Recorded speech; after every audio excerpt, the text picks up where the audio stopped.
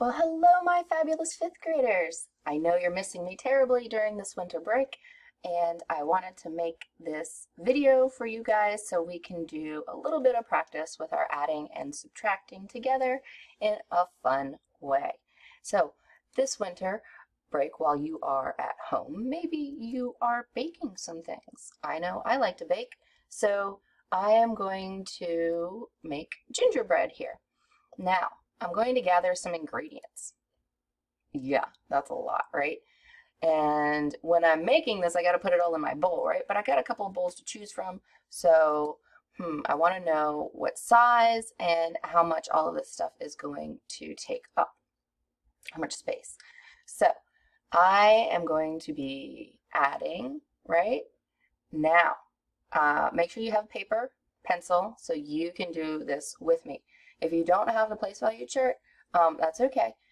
We can just use regular paper, and I'm going to show you how to line up your numbers to make sure we don't have any errors. But I wanted to use this place value chart to really show where the digits go to help us make sure that we are doing this properly. So, are you ready to go? You got your first problem written out? What are we doing here? It says that we need to add up our dry ingredients. We have what do we have there? 268 and 79 grams of flour, 50 and 4/10 grams of brown sugar. Okay, start the bigger number and put it on our chart.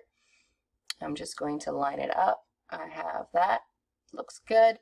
Okay, now I'm going to put in my 50 and 4/10. What? That's not right. What is that? That's 504. Let's try that again. Let's see. No. I lined up my numbers, not place values. Oh, okay. So let's make sure we line up our place values. So this is 50 and 4/10. Let's try this one more time. And there we go. Now we're lined up. So if you have a piece of paper and you have your number written down, remember, line up your decimals, okay? Lining up your decimals and you write it out. Okay, you got it? Is it written out correctly? Yeah? What could we do? It looks a little weird, right? Our number looks a little weird. I like to have numbers that match. And what I mean is, I like to have the same number of place values behind, or same number of digits behind each place value. Let me say that correctly. So here we had 79 and the 4/10. I want to put a 0 here. It just says that I have 0 hundredths, but I'm making sure that each of the place values has a digit after the decimal point. So I'm not putting the 0 in front of the 5 here. I could, but you guys are pretty good about adding whole numbers, so I'm not going to go in that direction. Even though it'd be fine, it just says I have 0 hundredths here, right? Let's continue. So I'm going to add up. Remember, I'm going to start the smallest place value first. And did you have your number? You got your answer? You can pause to get yours always, okay, throughout this. So let's check. Yep, 9 and 0 started off pretty easy, right? Okay, but now I have my 7 and 4, and that is 11. So I put my 1 and carry my 1 over. So I left this nice little space at the top here. So now I have my 1 and 8. Good. And then I don't have anything to carry over here, so I'm just going to add my next place values together, and my 6 and 5, and that is 11. Carry the 1. Now I have 1 and 2 hundredths, and that's 319 and 19 hundredths. It's an interesting number. Okay, let's look at the next problem. Pause, write it out, solve it, then return, and check your answer. Okay? Go ahead. It's okay. Pause. I'll wait. I'm here. You got it? All right. Did you line up your numbers correctly? Good. All right. Now, we're just going to add them together just like before. Start in the hundredths place value. I have 4 hundredths plus 9 hundredths, right? And that gives me 13 hundredths, which is 1/10, and 3 hundredths. So then I add those together, and we get 4.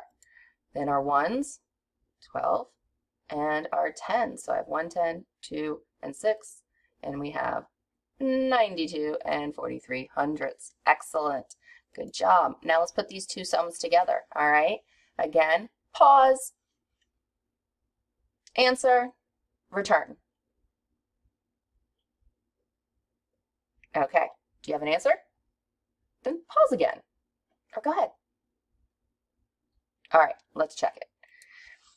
So we got 9 and 3 hundredths. So we have 12 hundredths, right? Carry that 1. Now I have my tenths. I'm adding them all up. Yep. 6 and 9, 2. That's 11. And then our tens, another 11. And then 1 and 300. Is that the answer you got? I hope so. Looks good. Okay, so our answer is 411 and 62 hundredths. That's important, remember. So you should have it written down, right? Okay, so which one is going to be closest, right? Well, the middle one, that's way too small.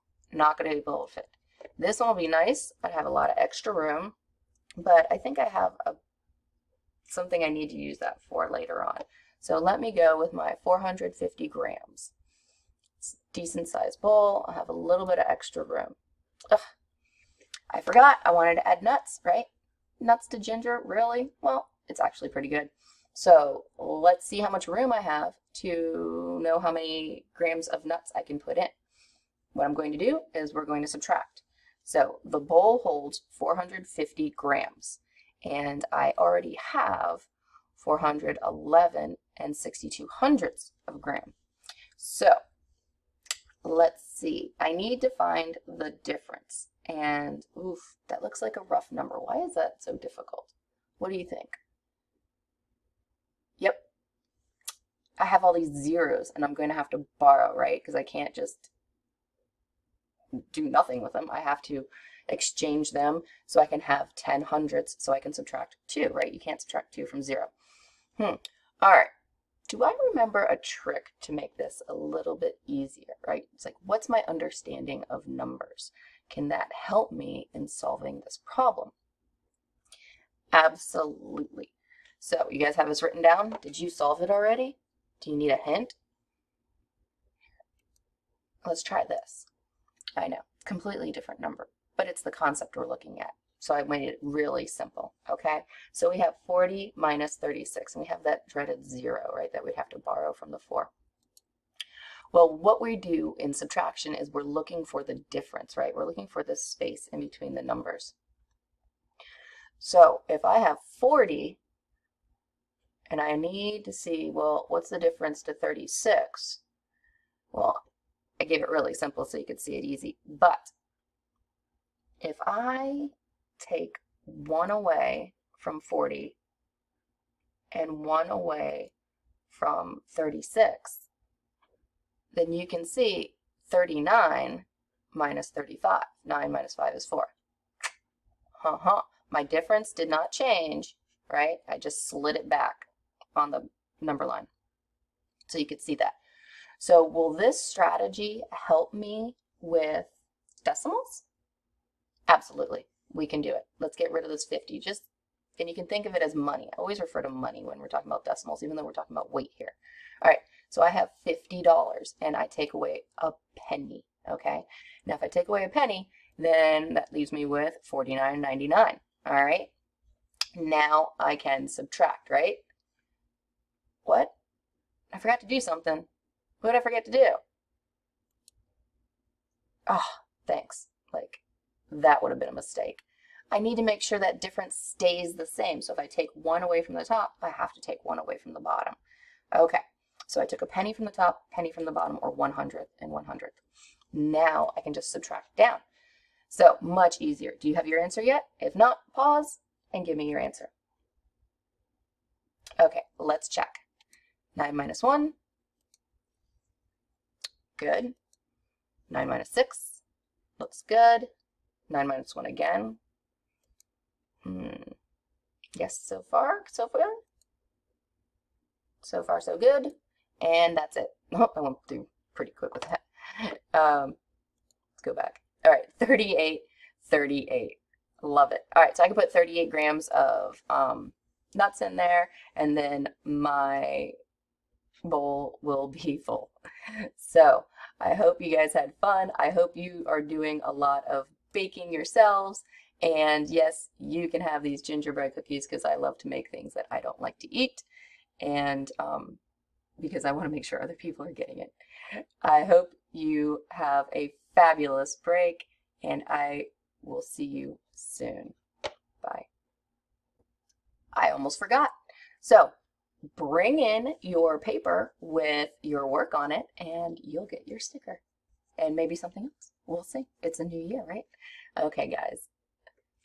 Bye.